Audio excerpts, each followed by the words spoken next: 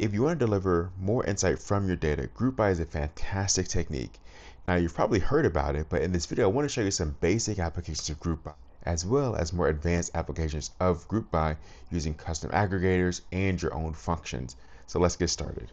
To begin, we're going to import pandas as PD and then generate a sample reaction data set where we have reaction ID, some catalyst information, temperature, and yield percent, and then store this as a data frame. When I show you the first 5 rows, we have a very simple data frame here where we have a couple categorical variables and some numerical data. So an ideal case for where we want to aggregate using group by. So let's begin with some basic applications of group by. Here we're going to take this data frame and group by the catalyst column here, and then we're going to select the yield percent and then identify the maximum value, followed by resetting the index.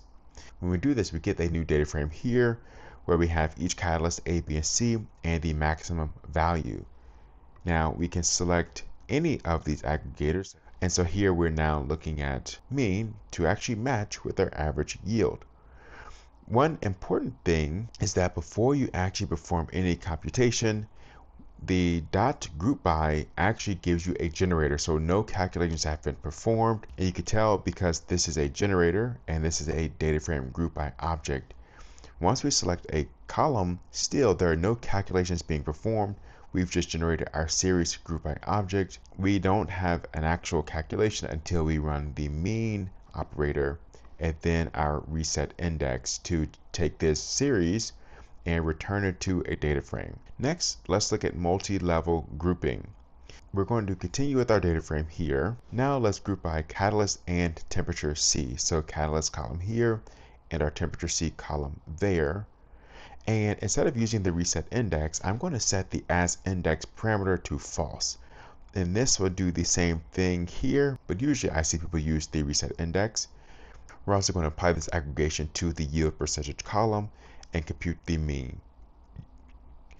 When we do this, we have our catalyst here, our temperature here, so catalyst A aggregated as well as temperature 100, and then our yield percent there. If we set as index equal to true, we will have our multi-level series as we saw before. And so depending on whether you want a series or a data frame, you have the as index option as well as the reset index option. So next, let's look at more things you can do with aggregators.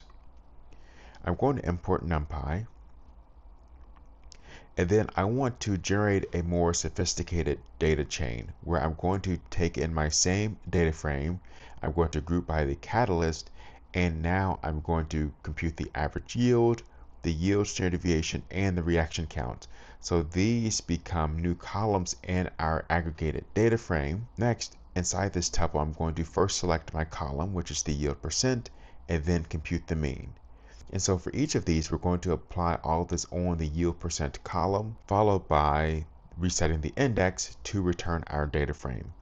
When we run this, you see that we have our catalyst, which would have been the index until we use reset index, and these new column headers here. So now we have an entirely new data frame that we can use to deliver new insights or just improve our understanding of the original data set. Next, let's also use group by to fill in missing values.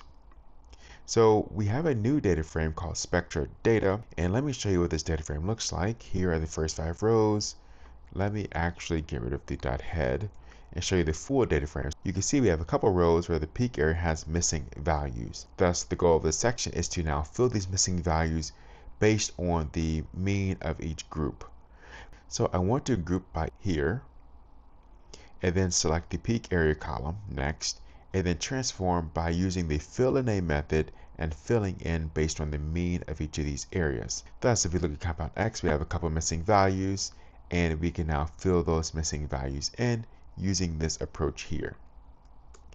If we do this, you see that the missing value for this is 107.5. For this value is also 107.5. But this may not be the best way to aggregate because we can see that all of these are compound X. They're also run at different pH values. And so this is a case where we might want to collect more information or use multiple different columns in our data set to better compute the missing values. Another interesting thing with group by is that we can apply our own functions to the group by operator. So I'm going to take the spectral DF and I'm going to group by pH, and then I'm going to look at our field peak area column that we have just generated in the last cell. And then I want to apply the compute relative standard deviation method I've created here, this function here. And all we're going to do is take each group, compute the standard deviation, then divide it by the mean, and lastly multiply times 100 to return a percentage, and then we're going to apply that to each of the groups. When we look at pH 7, we see we have an RSD of 8.3%, for pH 8 an RSD of 20.1%, and for pH 9 an RSD of 27%. And so this now allows us to build new functions to better understand our data, all by simply beginning with the group by, either a single or multi-index grouping, and then whatever analysis you want to perform on the aggregated data. If you enjoyed the video, like, comment, subscribe, and I'll see you in the next one. Peace.